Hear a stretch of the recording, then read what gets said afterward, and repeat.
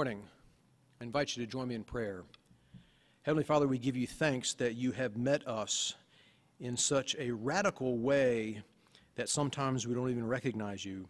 We give you thanks that you are with us as we spend time this morning peering in just briefly into your word.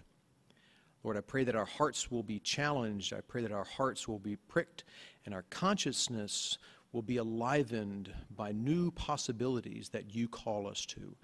It is in your holy name we lift this prayer to you today. Amen. If you're to look at the word radical in the dictionary, you'll find the following definition. Radical is relating to or affecting the fundamental nature of something. Relating to or affecting the fundamental nature of something. Far-reaching or thorough. I've got a couple questions for you, and as I continue to read through the scripture text in just a couple of minutes, I want to ask you to find yourself in the story. Ask yourself, where in the story do you hear radical something? Radical trust, radical love, radical obedience. And then ask yourself, when the last time you were that radical? So when was the last time you did something radically? When was the last time you radically loved someone, radically served someone, radically sat with someone in their pain and their grief, radically walked a picket line or a protest line with someone, radically fought for the rights of someone so fundamentally different than you? Brothers and sisters, here's what I'm concerned. I believe that perhaps we in the Christian faith universal, this collective sense of us, have lost the radical nature that Christ called us to, that is inherent to our Christian faith. I wonder if we settled for our own comfort instead of being uncomfortable, perhaps loving someone who is not quite like us.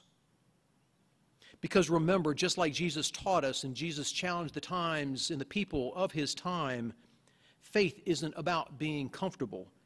Our faith is about taking chances, about looking into the heart, into the eyes of someone else, and not just seeing them, but embracing them, all of them, their humanness, every last bit, just like we want others to embrace us. So as we get into the scripture, I'd like to set the context a little bit. If you look at Matthew chapter 14, the scripture text comes specifically from verses 23 through 33, but I want to give the context a little bit. If you were to turn to your Bibles, if you have it with it, you can see that John the Baptist had already been beheaded, and this was obviously very troubling to the people of the time, clearly troubling to Christ, because as a result of this, he distanced himself from the people. He went up to the mountains and he prayed. Later on, Jesus comes down and he sees, as the text shows us, this 5,000 people, and he feeds the 5,000 people, setting the context. So after all of this, Jesus has heard about John the Baptist being beheaded. He's fed these 5,000. He's preached to them. And he goes away in solitude to pray, and he sends his disciples out ahead of him in the boat. And this is where we find today's text, today's scripture, Matthew 14, 22 through 33. I invite you to read along with me. And as I do, I remember that I challenged you to look for yourself in this text. Look for that radical trust. Look for that radical obedience. Look for that radical love, and ask yourself whether or not you would have the radical faith to do the same. Matthew 14, 22 reads, "Immediately he made the disciples get into the boat and go ahead on the other side while he dismissed the crowds." Brothers and sisters, I think this is a demonstration of radical trust that Christ had in his disciples, to send them out because they were following. They wanted to sit by his side. They wanted to sit at his feet and nurture and be nurtured by his wisdom, but he sends them out. He trusts them enough to wait for him. Verse number 23, "And after he dismissed the crowds, he went up to the mountain to pray by himself. When the evening came, he was there alone." The scripture tells us he was there alone, but if you believe what the Christian faith tells us about who Christ was, he was not alone, was he? If he went up to pray, then he was not truly alone. He was with the Father. And in all of his godness, he was also with, and everyone was with him, because he cannot divorce himself from the fact that he has this humanity in which he cares for. He cannot divorce himself from the fact that he is connected intimately as one of the three people in the Trinity to the Father. So although the texts say that he was alone, I think they were just saying that there were no other human beings around him. And in that, I believe that Christ is demonstrating a radical sense of trust. That he can dismiss these people, he can send the disciples out on a boat, he can go and he can be physically alone away from other people, but knowing that he is truly not alone. Verse number 24 reads, "But by this time the boat, battered by the waves, was far ahead of the land, for the wind was against them."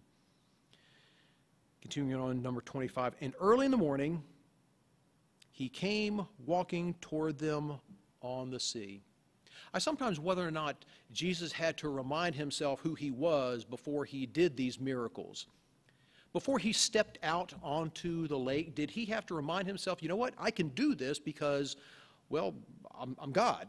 Or did it just happen naturally?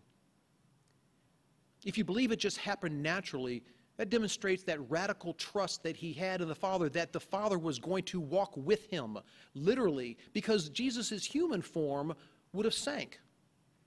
But in all of God's godness in Christ did not. That is a radical trust that the man Christ had in God the Father. Number 26 says, "But when the disciples saw him walking on the sea, they were terrified, saying, 'It's a ghost,' and they cried out in fear. But immediately Jesus spoke to them and said, 'Take heart, it is I. Do not be afraid.'" And we have no indication to believe that the disciples in the boat doubted that. That demonstrates a sense of radical trust. That the disciples, that their master that was coming to them was who he said he was, even in the midst of this storm. It's very radically trusting. Verse number 28, "Peter answered him, 'Lord, if it is you, command me to come out to you on the water.'" Again, trusting that if this is Christ, if this is Jesus, it will be done. There was no evidence of doubt anywhere in Peter's mind at this point. And probably one of the more commonly known verses in the entire Scripture, especially in the New Testament, verse number 29 says, "He said, 'Come.'" So what did Peter do? He demonstrated incredibly radical trust. I'm talking radical trust with a capital R and capital T. He got out of the boat and started walking towards Jesus. The faith that he had in Christ that said, "Get out of the boat and walk towards me," that radical trust, which goes against every fundamental law of physics that we know, it reaches thorough. It goes across all known expected expectations of the time and of understanding. He did it. It wasn't that he stepped out and then sank, but he stepped out and walked. And yes, if you know the rest of the story, it goes that Peter looked around and he got scared by the waves and he lost some of that radical trust. Perhaps he questioned his own faith for just that brief moment, and he begins to sink, and then Christ reaches down and he picks him up out of the water. A demonstration of what Christ will do for us when we are sinking, when we put our radical trust in him. When we are allowed for him to come into our lives and radically change the way that we see ourselves, radically change the way we see others, radically change the way we see our politics and our finances, everything about us. We need to get out of our comfort zone. We need to be uncomfortable if we are going to call ourselves Christians. Clearly, the disciples at the time were not comfortable. They demonstrated radical trust and obedience. even unto death. And going on, just so we can finish this particular scripture, he says, but when he noticed the strong wind, he became frightened, he began to sink, and he said, Lord, save me, like we just talked about. And he immediately reached out his hand and says, you of little faith, why did you doubt? When they got into the boat, the wind ceased. And those in the boat worshiped him, saying, truly, you are the Son of God. I wonder sometimes if we can look at this story and say, yes, Peter had that trust, he had that faith. I don't know if I could be the same way. I don't know whether or not I would have gotten out of the boat. I have certainly questioned myself whether or not I would have been able to get out of the boat.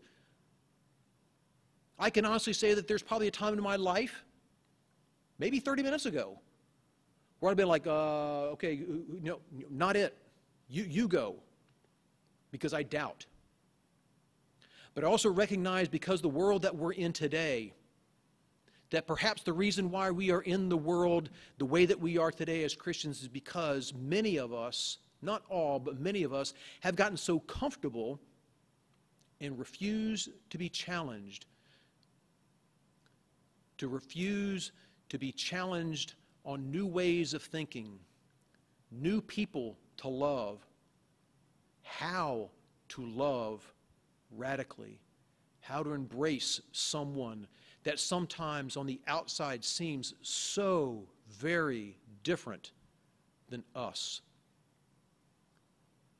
Brothers and sisters, fundamentally, that's what Christ calls us to do, because Christ did that for us. He called the disciples to do it. And everyone who calls themselves a follower of Christ are called to that kind of radical faith, radical trust, radical love. So I challenge you, if you do not find yourself doing something radical today, spend some time in prayer, alone. Not completely by yourself, because we believe that Christ, through the Holy Spirit, God through the Holy Spirit is with us, but by yourself, so you're not surrounded by another human being. Spend some time in prayer, asking God to challenge your heart into radically loving the way that He radically loved us. Please join me in prayer. Eternal God, you are present with us throughout our lives, even when we plot to do harm to others and others plot to do harm to us.